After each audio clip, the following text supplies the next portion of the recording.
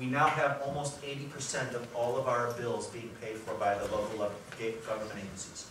We had to do it one at a time.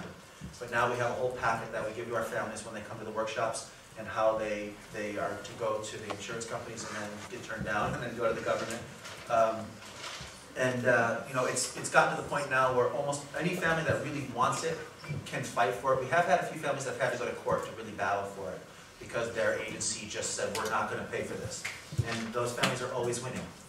There was just a landmark case just recently that came out where a local government agency was forced to pay for the last 3 years of service because they refused it. Because it's so clear and so well documented the progress that these kids are making, that it needs to be covered based on the laws that are currently there.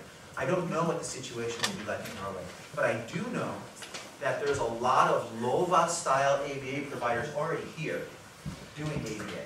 That's why I was so surprised, because Norway has always been held out as one of the European countries that has some of the most ABA, probably because your English is generally so good. Because ABA was really developed in the English language more than anywhere else. Because people can come here and speak in English to you, I know that there's a lot of people, I don't know if it's mostly in Oslo or where, but there's a lot of people who are doing ABA, but they're doing more of the traditional style, LOVA style, sitting down and doing most of the work at a table, using their own therapists. The teaching looks more clinical because it's, I teach, I write, I teach, I write, I teach, I write. Maybe using limited reinforcers. I'm not doing it throughout the entire environment. I'm not working on the different parts of language the way that we do in verbal behavior. But that has to be available, and there has to be somebody getting coverage for it somewhere. So you need to research that a little bit, and I think that's something that Janina would probably be doing as she started to accept some more families here. Can I say something? Yeah. So a Landkreis, so we have got about 75 to 80 Landkreises in Germany who are paying for our service. That's pretty much what you can call a Kommune. I think so. So the structures here are pretty different, but I'm writing a study about Daniel, about that progress that we've done from the beginning until now. And of course we will try to find ways together to get the coast covered, because it happened in Germany. Why it shouldn't be possible to get that done here? And in Germany we were hit with every roadblock possible. People were fighting us every possible way, but the results are so clear and so obvious, and what we were doing is so much better than what they were already paying for, and generally what we were asking was less money. So because we were asking for less money, and because what we were doing was being more successful, it wasn't a hard sell once we got them to be willing to sit down in the room with us. But that's the process, that every family had to go themselves and go through that additional fight. Not only did they have to learn how to teach their own kids, but they had to learn how to get a hold of the right people in the government, and how to follow up and to make sure that they got their meetings and to schedule a meeting for us to come and be a part of it. I believe that all services should be covered by the government agencies or whoever's responsible for children with disabilities, and they should cover whatever's going to be the most effective for those kids. And if you go anywhere where there's been a scientific look at what affects children with autism, applied behavior analysis has the most research and studies and support.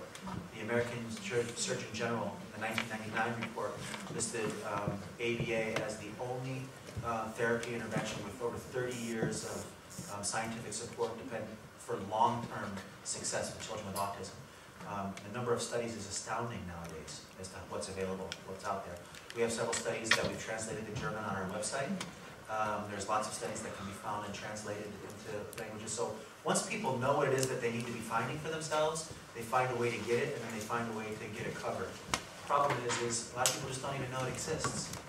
It's just because it started in a different country, in a different language, it didn't travel the way that it could have, and it's become so much. And the few places that did hear about it, heard about it in the 60s and 70s when it was very weak, when the techniques were not there.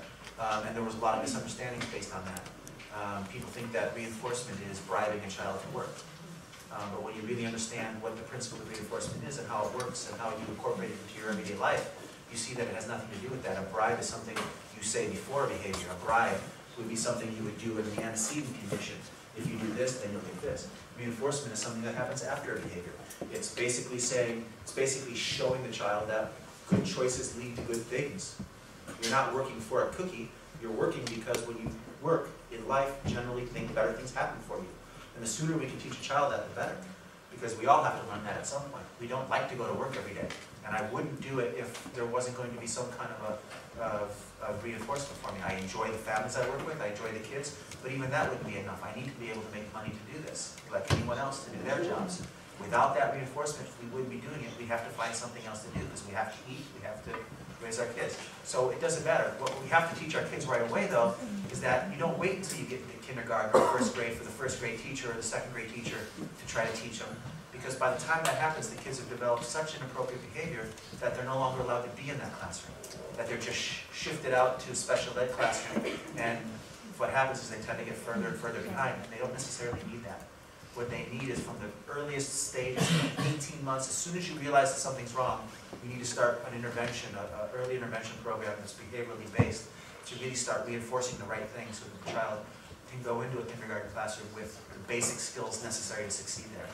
And those are the kind of things that we're pushing. How do we get that to the people? I guess evenings like this, workshops, is what we're doing. My book, for those of you who are interested in the book, you can purchase it online in a lot of different places. Any of your local internet book flags will sell it to you. The cheapest place I know to get it online is this website right here. This is through our direct website. There's also some free stuff on that website as well, some free information. So if there's anyone you think that would benefit from it, or if you'd like to learn more, we're going to try, I guess, maybe to do a workshop here if there's enough interest. If not, contact our office if you have the ability and interest to come to Germany. We're having a workshop in April in Frankfurt. So if there's no more questions, I'll say goodnight to you guys. Thank you so much for coming and sitting through this, and thank you for not falling asleep in the back.